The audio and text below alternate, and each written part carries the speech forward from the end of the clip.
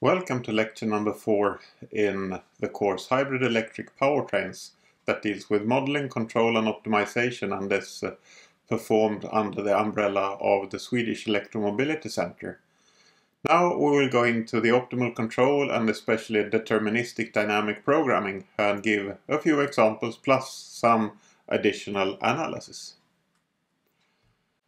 The first part will be a bit of repetition. Then we'll come in and analyze the hybrid electric vehicles that we worked with last lecture, especially in terms of how much energy can be recovered, both what can be done in theory and what can be done in practice. I've seen this quite often now, and we're using this in the demand-driven analysis to see how much energy is required from a cycle. And you have started working with the exercises where you're starting to calculate these numbers for the different cycles to see how much energy we consume in air drag, rolling resistance and kinetic energy, and also how to get to this simple equation for the energy utilization over a cycle.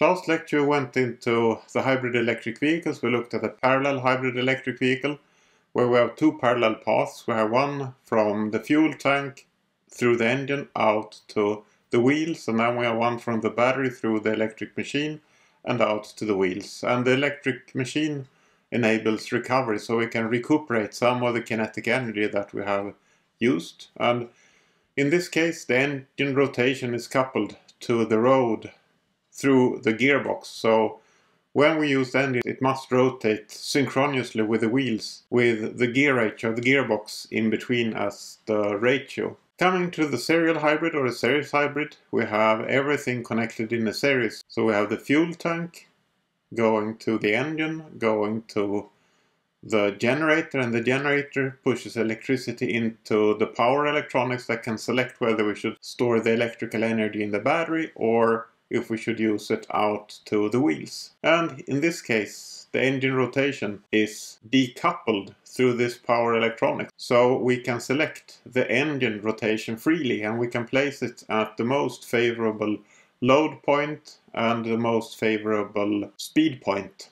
And we can also select to stop it. So we can use it only for a short period at its most efficient point and generate more power than we need for the propulsion so that we can charge the battery, so that we later can drive the vehicle on that energy that we have provided. In the modeling we focused on the topic of this course, and that is to describe the energy transfers or powers in the vehicles and the losses that we have in the components. So we use efficiencies of the components, and here we have two figures that I showed. One is for a combustion engine map, where we are plotting it in the specific fuel consumption. This specific fuel consumption is proportional to 1 over the efficiency. Here we see the most efficient region of this particular engine, and here we could see that if we would place it in this speed range and in this load range, we would be generating energy with the least amount of fuel in relation to how much energy we are taking out. And on the other side here we have the electric machine map. So an electric motor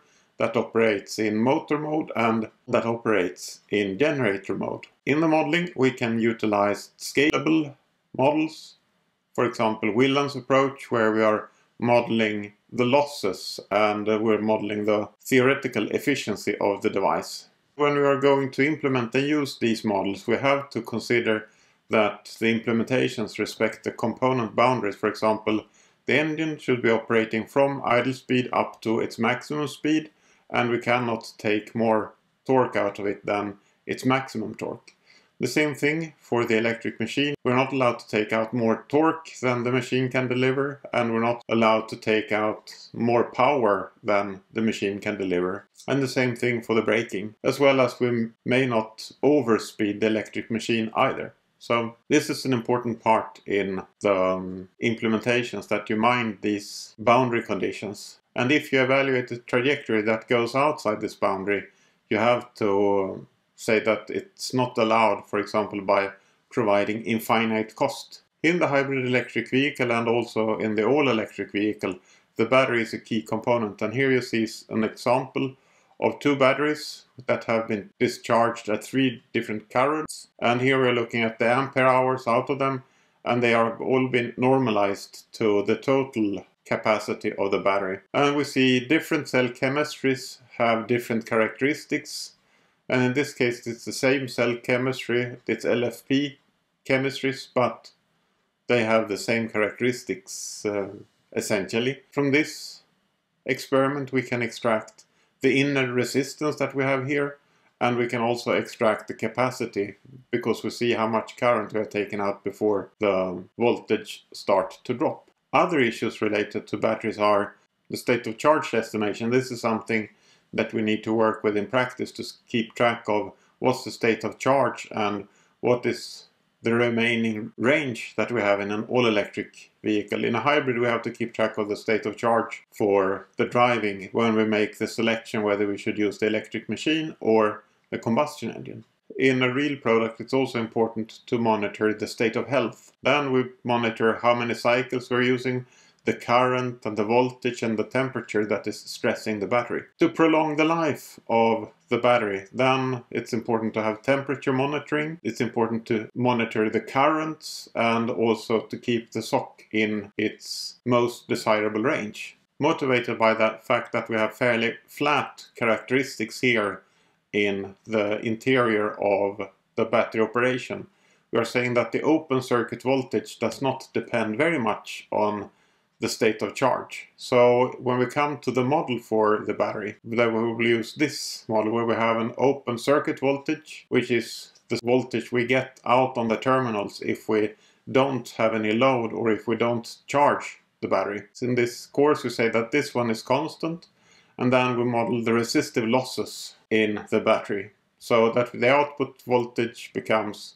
like this.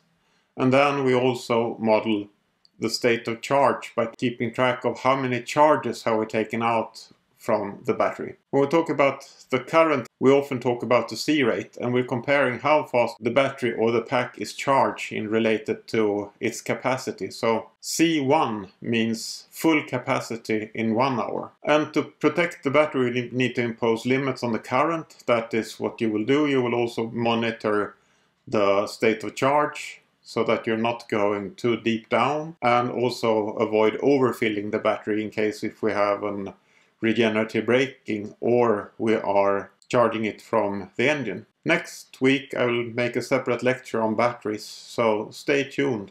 You have also looked at the inverse thinking in terms of the modeling, which was hopefully an eye-opener for you, where you work with the driving cycle and then you can go through the vehicle and see what did this driving profile require in terms of fuel from the particular vehicle that we have modeled. This gives very efficient computations and it gives exact cycle following. This is good if we want to do optimization or sensitivity studies. For example, if we want to see if I change this parameter, what will be the change in the fuel economy. Now we will connect the analysis that we have done to the hybrid electric vehicle and look at what we can do with a hybrid electric vehicle in terms of improving the fuel economy, especially with respect to the regenerative braking. Previously we considered only the energy demand from the cycle, but the cycle can give energy back to the vehicle. So we can utilize,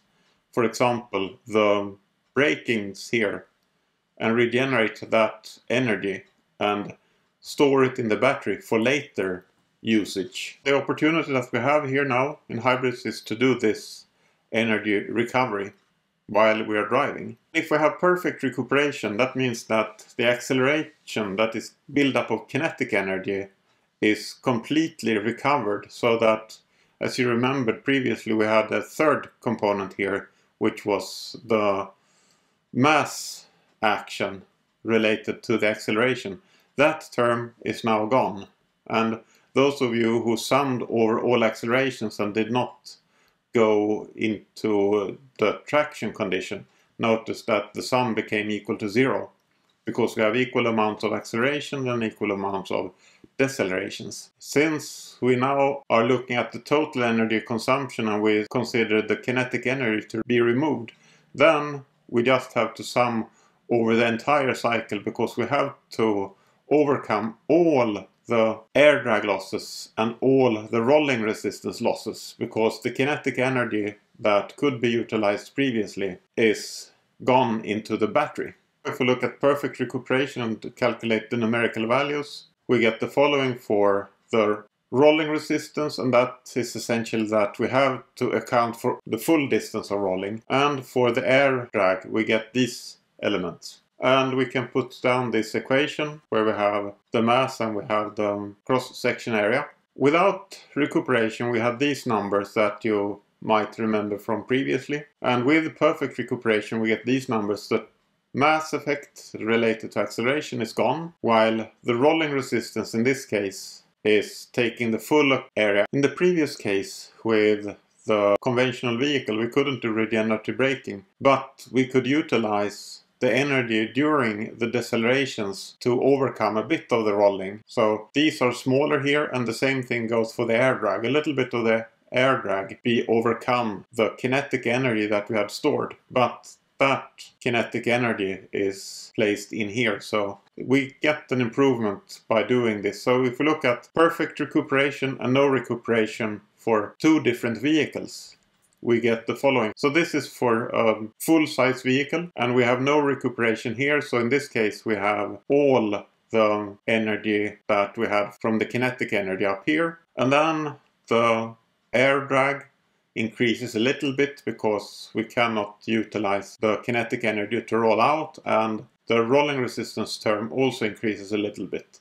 But still we have this gain in terms of fuel economy for doing energy recovery. And for a lightweight vehicle we have the same things, less mass, so the losses are less in a smaller vehicle, but we still have the gain here from the energy recovery. Now let us consider vehicle design, and we're posing the question, how much would a 10% change in the cross-section area, or a 10% change in the rolling resistance, or a 10% change in the mass change the fuel economy? So we're interested in how much bang for the bucks do we get by making investments in the development of vehicles in the three different areas. For example, this is designing the vehicle, making it smaller so that it gets smaller cross-section area, and making it more efficient in terms of the drag coefficient. And this is to use better tires, and this is to use more lightweight materials, or taking other paths to lightweight. When we do a sensitivity analysis, the P here is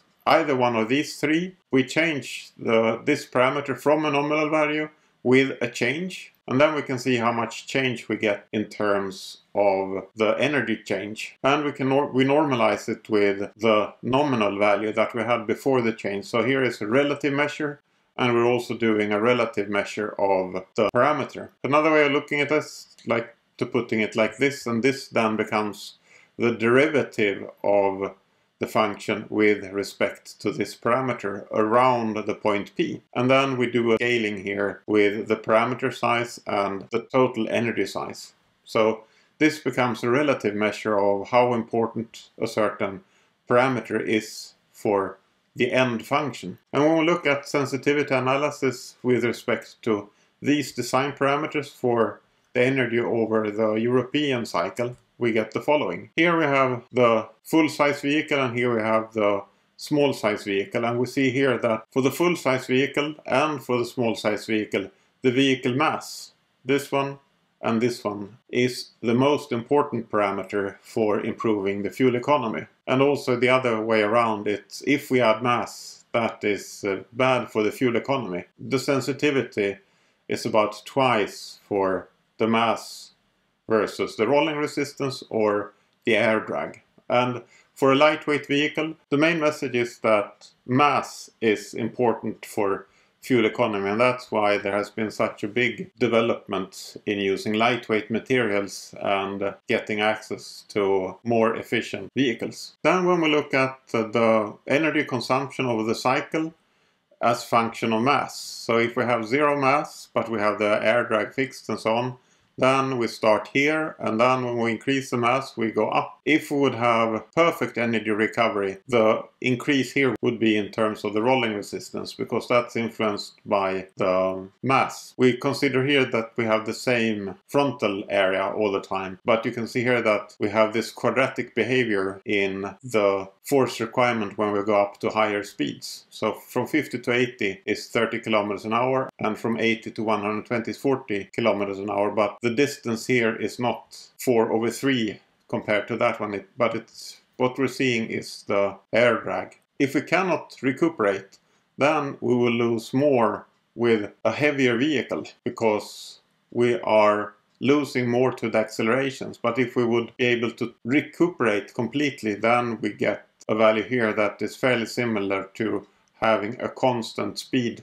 of the vehicle over the same distance. And the gap here increases with increasing mass due to the lost kinetic energy. This is now perfect recuperation devices, and this is a non-existing recuperation device. But when we look at the theory, so this is the nominal point. So if we would just be able to magically put a recuperation device on it that be able to recover all the energy, then we would end up down here. So this is improvement in theory. In theory we could save 24% if we had an ideal recovery device. But when we add a recovery device, we will add weight, because we need a battery that's bigger than the normal battery. We need an electric machine to take up it as generator, and we also need to use the electricity to propel the vehicle later. So we need the electric machine, and we also need power electronics to connect them to each other. So we are adding mass to the vehicle, and for realistic recuperation devices we would end up in 200 kilograms of the battery pack, of the electric machine and power electronics to be able to utilize the energy for later accelerations. The recovery devices are not perfect either, so we have some losses. Even though the electrical components are fairly efficient, we will have a little bit of loss. And we have the round trip efficiency, that is, during the regenerative braking we are putting energy into the battery, and then during the acceleration we're taking energy out of the battery. That will cause a little bit of losses due to the resistive losses and due to the losses in the electric machine and the power electronics. So a reasonable efficiency of that is about 80% of a round trip efficiency. And then we are here, so a realistic improvement in fuel economy by using regenerative braking is about 15%, which is good, and it's well worth managing. At this time I think it's good to take a short break before we go into optimization and optimal control. So take a break, get up and get some blood circulation into your body, and come back later to watch the coming video.